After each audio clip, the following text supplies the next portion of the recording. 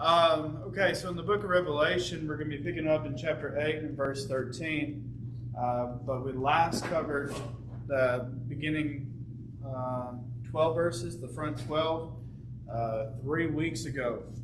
And so, as much as I know y'all are looking forward to it, it might be good to do a little bit of a recap here on where we're at so far in the book of Revelation. What happened in chapter 1?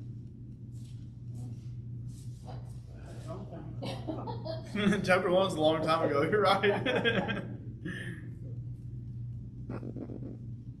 Chapter 1.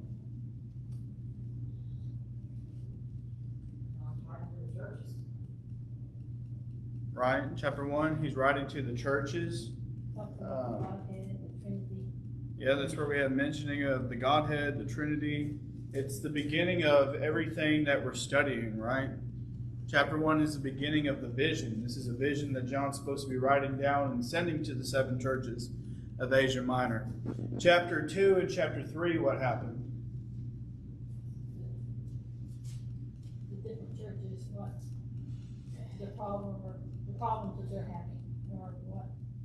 Right. They received, the 7 churches of Asia Minor now receive an individual note, if you will. And there we find Jesus writing to the 7 churches personally. And you have how many churches that are doing nothing but good? 2. Yeah, the church in Smyrna and the church in Philadelphia. How many churches are doing nothing but bad? It would also be 2. 2 churches are doing nothing but good. 2 churches doing nothing but bad. And then you have 3 churches that find themselves in the middle of it. 3 churches that they were sound in some areas, but they were also faulty in other areas. And what's been the thrust of the thrust of message given to those churches that had things to fix, even though they did good, and then those who had things to fix and they needed to fix everything? To repent. That's been what it is. That's what Christ is trying to get across to them, is you need to repent. I can't help but look at the 7 churches of Asia Minor and think about some of the doctrines, the false doctrines that are basically disproved by Jesus simply telling them to repent. You have, for instance, with those 3 churches that do good and they do evil, but they still need to repent. I think about what Paul said in Romans chapter 6 and verse 1. Shall we continue in sin that grace may abound? God forbid, right? You can't do that. You can't be doing some good and some evil and then receive the reward of doing good, right? And then when I look at those 2 churches that are doing nothing but bad, it dispels the doctrine of once saved, always saved. Just because you enter into the church through the waters of baptism doesn't mean that you stay in the church whenever you walk out of it. If you remove yourself from the church, then you're removed from the church. And as you look at those 2 congregations who were doing nothing but evil, they had removed themselves, or at least they were in the process of removing themselves. And so Jesus, he comes to them and he pleads with them. And that is best seen in the church of Laodicea, where Jesus said, behold, I am at the door standing and I am knocking. He is knocking at the door. And he bids them to open it. And if they do open it, he will go in and he'll dine with them. That means to have fellowship with them. And they'll be in fellowship with him. And that's really what we're always striving for as Christians, is to maintain that fellowship with God. If we walk in the light as he is in the light, we have fellowship with one another. That's us and the Father have fellowship with one another. And the blood of his Son Jesus cleanses us from all our sins, all our iniquities. Chapter 4, what happened? That's the throne in heaven. The throne in heaven is really a pivotal scene in the book of Revelation, because as I've made this point a couple times already, in chapters 2 and 3 you have the corrections that need to be given. And sometimes when people are addressed concerning the corrections they need to make, they think that the corrections cannot be made. Sometimes they think that, well, they're not enough of a person to make those corrections, or they might think that those corrections are so difficult to make that they simply themselves, they cannot do it, or maybe that their peers cannot do it. Well, chapter 4, when we look at the 24 elders that are there, we get the idea of the corrections can be made. The 24 elders, if we understand them to be a figure of the redeemed saints, then what is true of those people? They're forgiven. And if they're forgiven, what's true of that? Salvation. They had sinned. As we look at these 24 elders, these people that are a figure, if you will, of the saints, we're looking at people who were just like all of men. They had fallen short of the glory of God. Romans 3 verse 23. Just like all of men, who their due wage was death, because the wages of sin is death. Romans 6 and verse 23. We're looking at people who have been redeemed by the blood of Christ. Ephesians 1 and verse 7. Having their transgressions forgiven them. And then we're looking at people who continually faced the battle of temptation. And yet they overcame. And so I think one of the key messages in chapter 4, along with just really the majesty, the glory, and the worship that is to be ascribed to the Father, is that what God is asking His people to do is not unreasonable, and it's not impossible.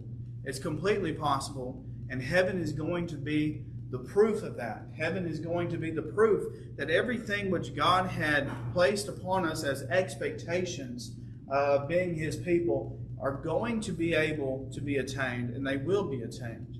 There will be people in heaven. And those people are going to be just like us. And what we really need to decide is, are we going to be just like them? They overcame their temptations. They fought the good fight. Are we going to do the same? Chapter 5, what happened?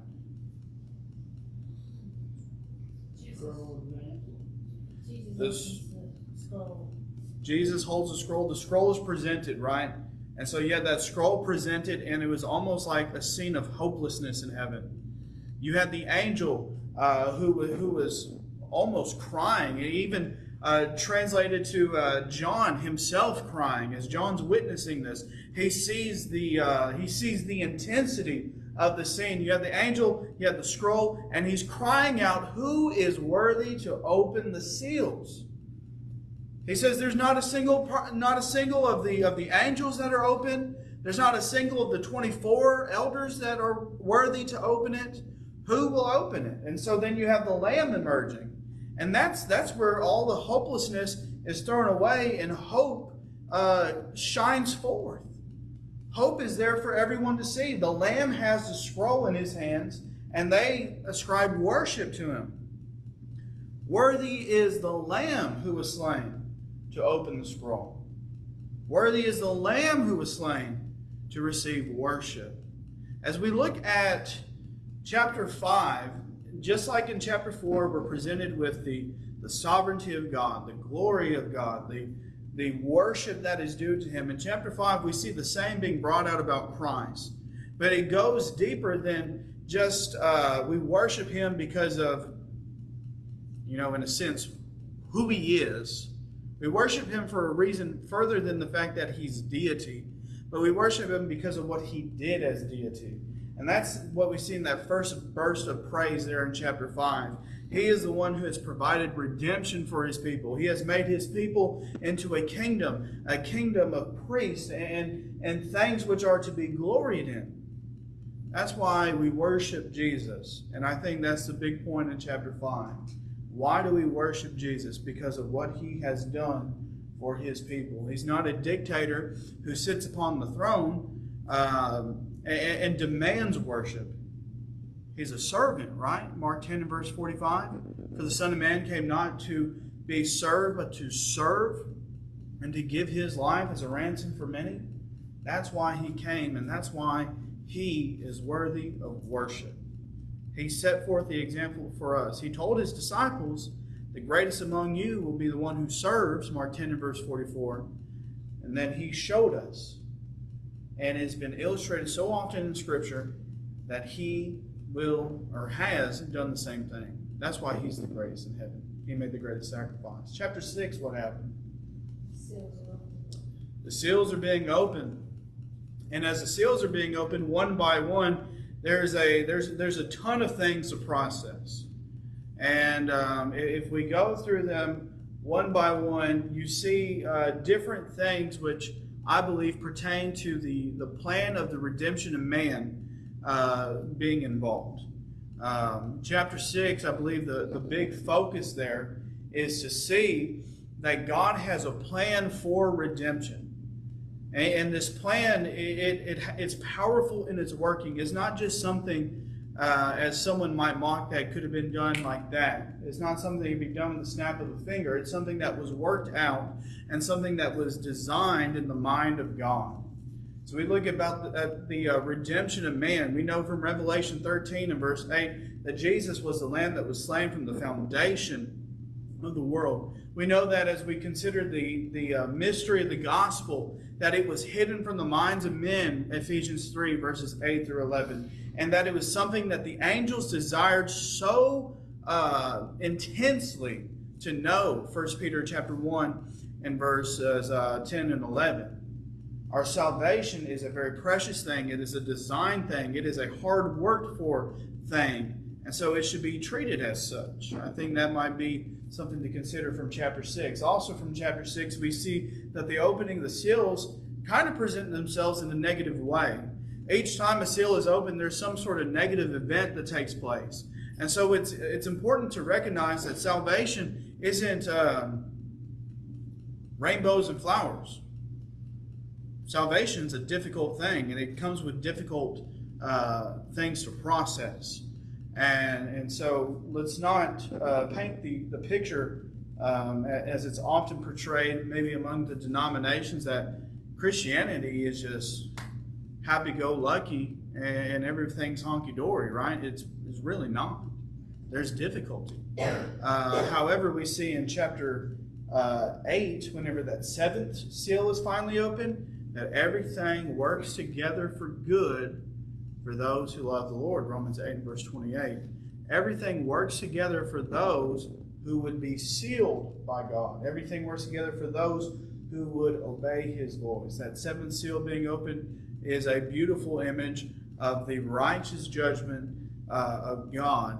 And it translates into the elevation of the saints and also the casting down of the wicked. Chapter 7 fits itself right in the middle of chapter 6 and chapter 8, both numerically and in what's taking place. Chapter 7 is an interlude of sorts. What happened in chapter 7? The 144 Israel, the 12 tribes. The 144,000 are sealed, and we see that he goes through and he seals 12,000 of each of the tribes of Israel. The idea of that 144,000 is a great multitude of people being saved. And we see that in chapter 9. Chapter 9, John says, after this I looked and saw a great multitude of people, a number that couldn't even be numbered. So as we look at the 144,000, it's important to reconcile that with the great multitude that cannot even be numbered. 144,000 is a symbolic number. A symbolic number.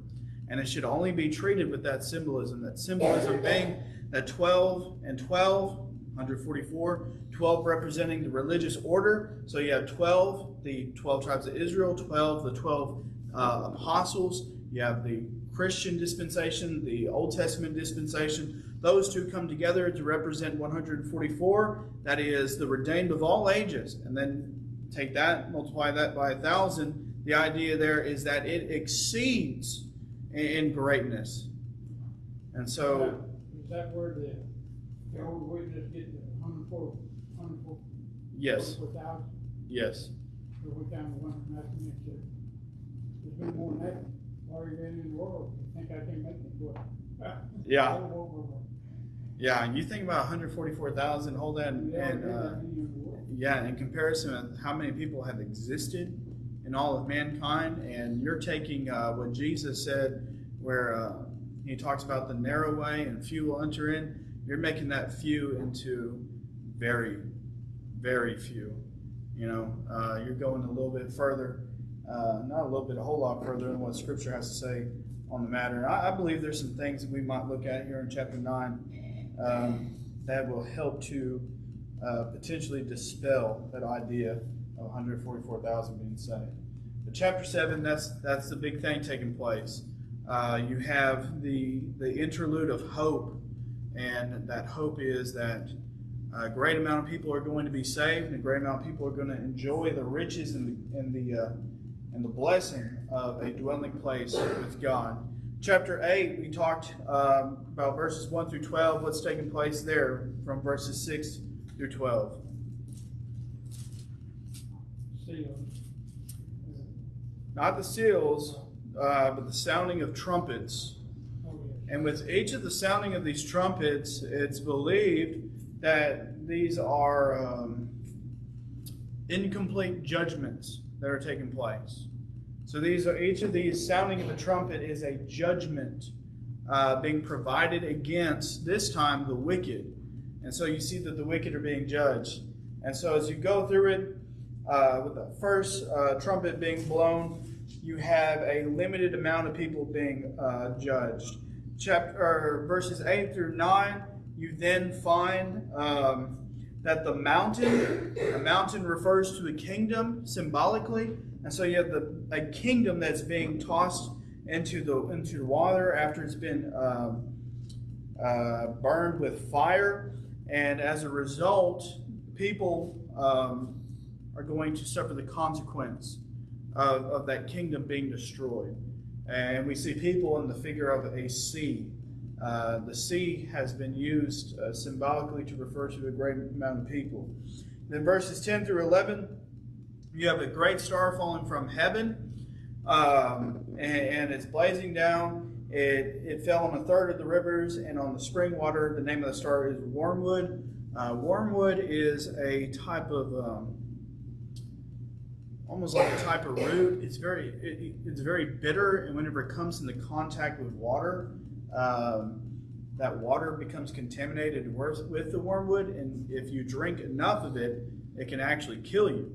And it was actually used, I believe Moses used it as a threat against the Israelite people, that if you practice idolatry, I will make you drink wormwood. Basically, I'm going to make you drink this poisonous water, and it's going to kill you. There's some belief that the waters in Meribah, remember the waters in Meribah, they were called Meribah because it was bitter. They believe that it may have been filled with wormwood. But this wormwood, so as you think about it, you have the great star falling. A great star probably represents a king of sorts. And as it falls down and it gets into the water, it kills the people. The idea there is that the great king, most kings in the day were trying to elevate themselves to the status of God. You see that in the book of Isaiah, chapter 14, verse 13, where in the King James it makes mention of the name Lucifer. In other translations, it will say the morning star. That star, in that case, represented Nebuchadnezzar. And Nebuchadnezzar was humbled by God, and those in Babylon, they suffered the shame of Nebuchadnezzar's humbling. And so the idea here is the same, that you have someone who has elevated himself to the status of God. People have begun to worship him. And then after he's humbled, the people are dismayed by his humbling. And the idea here is that they're even going to die because of the idolatry that they committed in elevating this person to that status. Verses 12, or just verse 12 here, you had the blowing of the fourth trumpet, and there you see the darkening of the moon, stars, and basically all the light. The idea there is that there is going to be calamity that falls upon the earth in these judgments. And then we pick up in verse 13, where we left off. It says, "Then I looked, and I heard an eagle crying with a loud voice as it flew directly overhead, 'Woe, woe, woe to those who dwell on the earth, at the blast of the other trumpets that the three angels are about to blow.'" Pronouncements of woes. These are being placed upon the earth dwellers. This is when we say earth dwellers, what's trying to be said there is people who are of the world, right? Even the Christians were living on the earth at this point, right? But these judgments aren't against the church, and we see that, or we're going to see that in chapter 9. But these are on people who are worldly, and so these woes, these are synonymous with destruction and with judgment. Yes? In verse 13 in the New King James, it says, "And I looked and I heard an angel flying through the midst of heaven."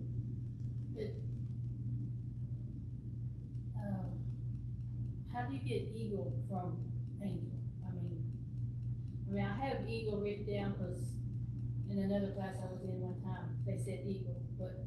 It's the American Standard, one says eagle. That's the version that has me. Yeah. Okay. Yeah, the American Standard says eagle, and then probably the translation variation that exists there has to do with chapter 4. We have the 4 living creatures that represent, at least in some fashion, either all the angels or a special class of the angels, and one of those have the face like an eagle or wings like an eagle. And so I was just always confused about that because I never. How could they got angel with eagle? Yeah. Yep. Okay. So you have the eagle coming crying. He's pronouncing woes. It's destruction upon those who dwell on the earth. And this destruction that is going to be pronounced upon those who live on earth are seen in the next 3 sounding of the trumpet. So the 4th, or rather the 5th, 6th, and 7th. And if you realize this, the 7th isn't until chapter 11 in verses 15 through 19. And so whenever you come to chapter 10 and chapter 11, you're again, just like in chapter 6 through chapter 8, as you're looking at the seals being opened, you have an interlude of sorts that help to, provide detail to the situation. Let's look here in chapter 9. Chapter 9, what we just want to look at here is the sounding of the 5th trumpet. And this is also at the same time the first woe that is pronounced. We see that in verse 12. The woe means destruction. Right. It's a scene of destruction. Looking at the first trumpet here, let's look at verses 1 through 6 here. And the 5th angel blew his trumpet, and I saw a star fallen from heaven to earth, and he was given the key to the shaft of the bottomless pit. Some translations might say abyss. Verse 2, he opened the shaft of the bottomless pit, and from the shaft rose smoke like the smoke of a great furnace. And the sun and the air were darkened with the smoke from the shaft. Then from the smoke came locusts on the earth, and they were given power like the power of scorpions of the earth.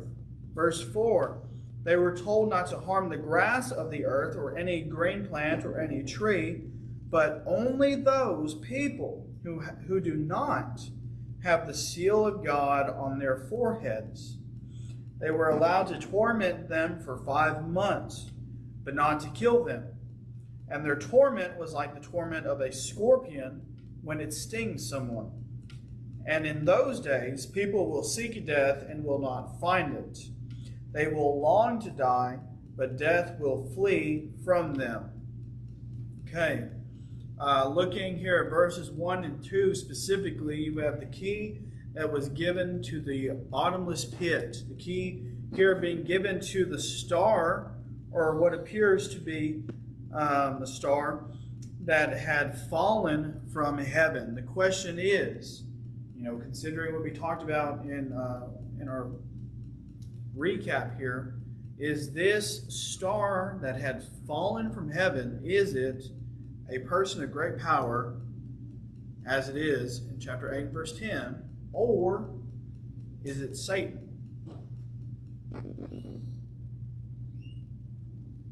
Well, it said he had the keys, and I don't think he would have the keys. You don't think Satan would have the keys? Yeah, I think the Lord has the key. He has the keys in chapter 1 and verse 18. He has the keys to death and Hades. Satan the keys to open the door, or I have a misunderstanding there. Well, it's possible chapter 9 is taking place after chapter 1, right? Chapter 1, you have Christ presented as victorious Savior, right? I have died, I'm alive forevermore, I have the keys of death and Hades in my hand. He owns them, he possesses them. But if we're going through and we're looking at the opening of the seals, it's almost as if whenever the seals are open, we're dropping back in time to an extent, or a transference of time perhaps, because in chapter 5, Jesus is present in front of John, and he has the scroll in his hand, and then you have the opening of the scroll. And the opening of the scrolls, the opening of the seals, has to do with judgments that are being pronounced. And these judgments particularly go against the church. These are persecutions against the church. And then chapter 7, you have that hope of heaven. Chapter 8, you have the hope of God's promises to fulfill everything he's done for the Christian. And then we're moving into these woes, and these woes are the sounding of the trumpet is placed upon the people of this earth. So maybe it could be that there's a lapse in time that's taken place. We've gone back, or maybe it is the case, whoever it is, right? Because whoever it is has the keys, whether it's a great person or it's Satan, they have the keys. So it would, in a sense, mean that Jesus gave them up, at least for a period of time. Would that be outside the character of God to give the keys to someone else? Yeah, Has God ever given permission to do evil? Job. What's that? He allowed it. Yeah, God allowed it. He permitted Satan to do what Satan desired to do. Satan's desire was to make a fool out of God by tempting Job and to change Job's dependency from God to material things. God allowed it. But were there stipulations? Yes, there were stipulations. You cannot kill him. See, I think about Job, and that situation between God and Job seems very similar to the situation here in verses 1 through 6. Whoever it is, if it's a great person of power or if it's Satan himself, personally I believe it's Satan himself, if they are given the keys, they are allowed to do whatever evil it is that they're desiring to do, because God's giving them the opportunity, just like he does with us. He gives us the opportunity to choose good or evil. Now, some people have made it their nature to choose evil. Satan's nature is to choose evil. And that evil is being done with the stipulation of you cannot kill. One maybe key is there in verse 1, to fall from heaven is not to come from heaven upon one's own accord with the ability to come and go. It's the wording there indicates kind of a removal or a, not worthy type. You get a picture, something there of a negative side of a picture of coming from heaven to earth, but maybe not from one's own accord. Yep, being kicked out. Yeah, kind of. Kicked out of heaven, as I think about, and that's really the idea that's taking place there. As you look at chapter 8 verse 10, I think a difference that can help us see whether it's a great person of power or if it's Satan himself. Chapter 8 verse 10, the star fell from heaven. That's present tense. Chapter 9 verse 1, the star was fallen from heaven. That's past tense. And I think to further support the idea that the star here represents Satan instead of a person of power or significance, could be seen in Luke chapter 10. Look over there at Luke chapter 10. Luke chapter 10, Jesus sends out the 70 or the 72, whatever your translation says. And then in verse 17, the 72, they return. Okay? It says in verse 17, the 72 returned with joy, saying, Lord, even the demons are subject to us in your name. Okay, they have because they are going by the authority of Christ, they have dominion over the demons. The demons are doing as they say. Verse 18, he said to them, I saw Satan fall like lightning from heaven. Okay?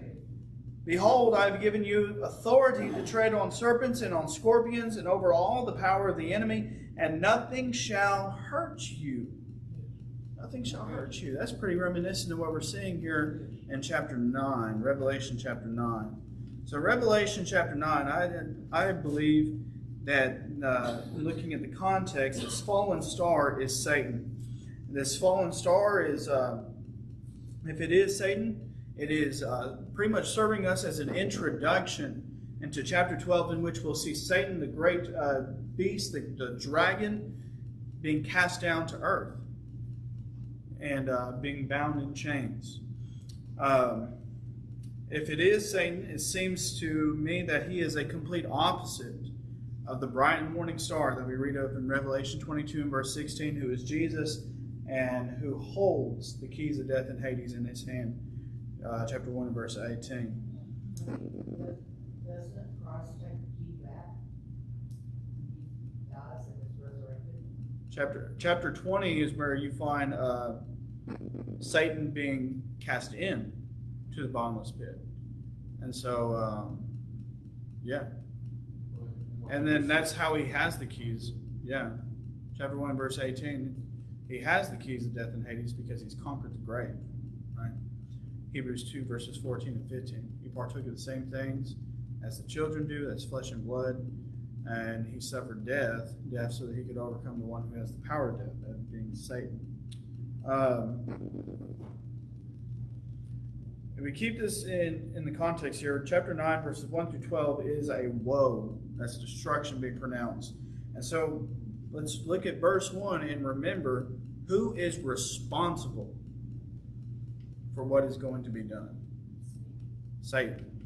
A lot of times people look at what's bad in the world and they place that burden upon God. Well, God did this. No, God gave the option for this to be done.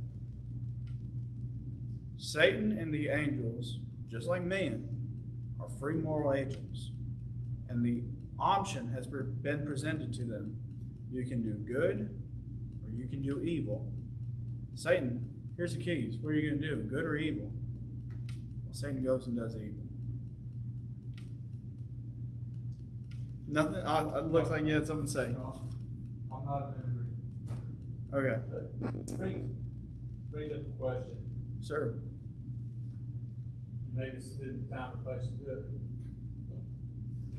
Anything bad happened in my life, Satan did it. It's not the time and place to bring it up. I'm joking. No.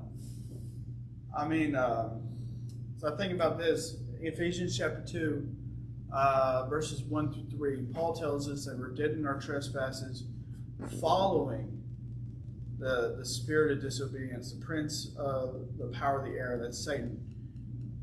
The introduction of evil, that burden is on Satan. The decision to follow evil, that burden is placed upon us. We made that decision.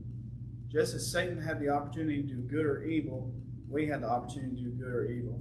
And so just because something bad happens in my life, now, at least in the context of sin, that's our responsibility. That's not Satan's. Now, we talk about, I don't know, cancer or something like that.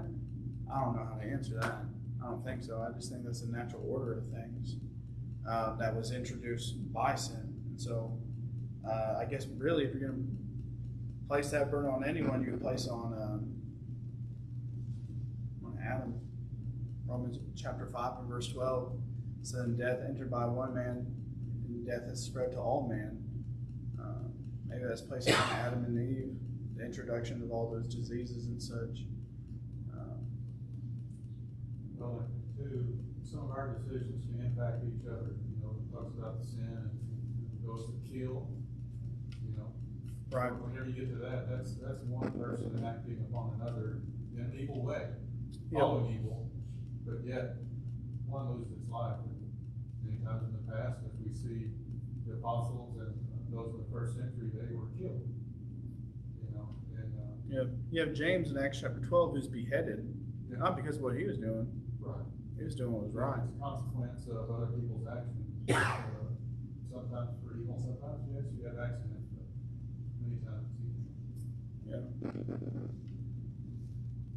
Does that help? Well, you know, it comes to mind,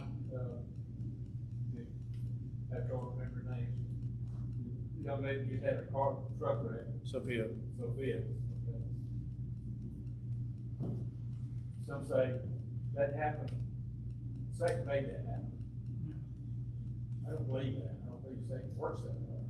No. There are some that says anything bad happens in our life, that's Satan's work. I walk across the room and something like, oh, couch. Yeah. And it hurt. It's the same thing.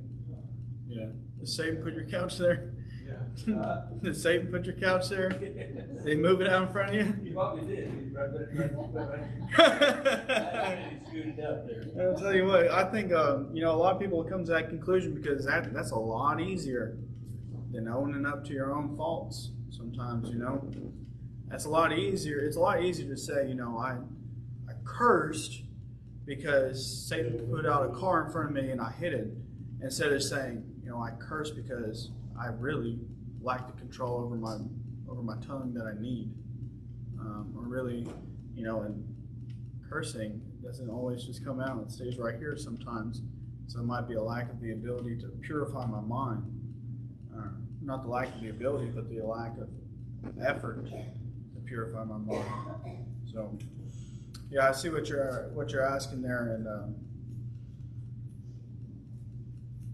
that doesn't seem within the bounds of what Satan can do and how he's allowed to work. Although it's interesting to think about. Okay, chapter 9. Woo! We got 6 more minutes. Woo! All right. Chapter 9, verse 1. We're looking at Satan, and he has the key. The key represents power. And this key, of course, has been given based upon limitations.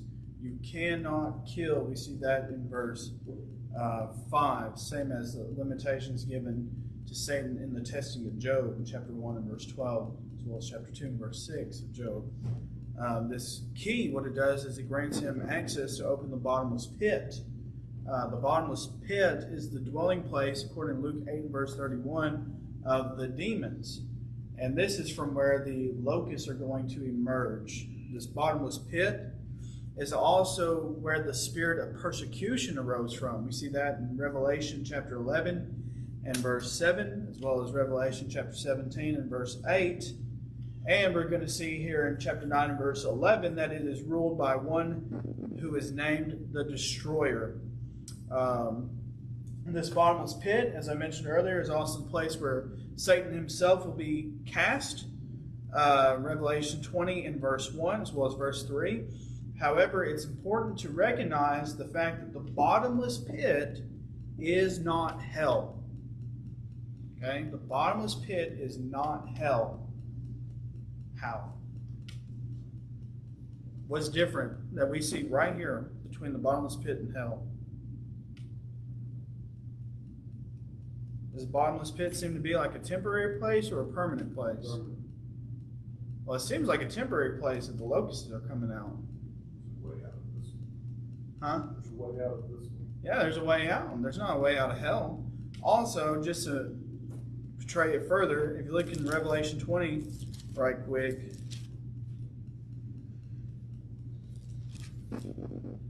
Revelation chapter 20 and verse 3, you have Satan being cast into the pit.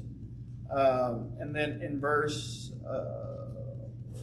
10, and the devil who had deceived them was thrown into the lake of fire and sulfur where the beast and the false prophets were, and they will be tormented day and night forever and ever. You know, that's a distinction, right? Chapter 20 verse 3, he's put in one place, and in chapter 20 verse 10, he's put into another place. There seems to be a difference between this place and hell, and part of it is dealing with the fact that the bottomless pit is the current dwelling place, whereas hell is the final dwelling place. Just like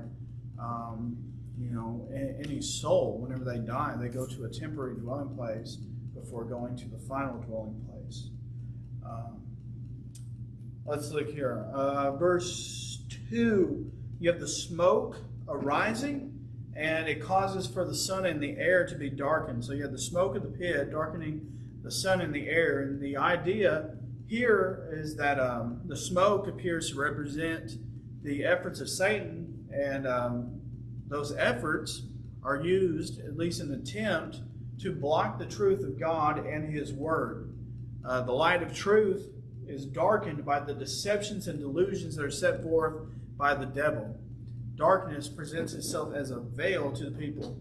In 2 Corinthians chapter 4 and verse 3, Paul would say this. He'd say, in their case, the God of this world would represent Satan, the prince of the power of the air, Ephesians 2 and verse 2, was blinded. So in their case, the God of this world has blinded the minds of the unbelievers to keep them from seeing the light of the gospel of the glory of Christ, who is the image of God. And so you have Paul at least attesting to this fact that Satan, in all of his efforts, does darken the mind of some. You look there in verse 3, you have the locusts emerging from the pit. Any instances in which locusts were used in the Old Testament? 10 plagues. That's the first place they're mentioned. In Exodus chapter 10 and verses 4 through 20, that was God's method of judgment upon Pharaoh and Pharaoh's land because of his rebellion to God. I would also say, these are lesser known instances, but locusts were used as a threat against the Israelites in the case that they would turn from God and commit sins. See that in Deuteronomy 28 and verse 38, as well as 1 Kings chapter 8 and verse 35 and 37, and then 2 Chronicles chapter 7 and verse 13. Let me make a few more remarks here. God used locusts in the days of Joel, and He would refer to them as His great army against the rebellious people of His possession. And so the idea here is that all through the Old Testament, locusts have been depicted as destroyers. And that is not different at all from what we're seeing here in Revelation chapter 9. These are destroyers.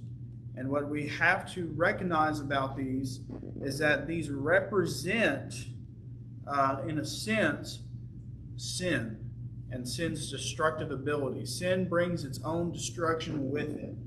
And so that is something to be ever mindful of. Next Wednesday, we're going to pick up here in verses, I guess probably in like verse 3, and move on from there. I appreciate it.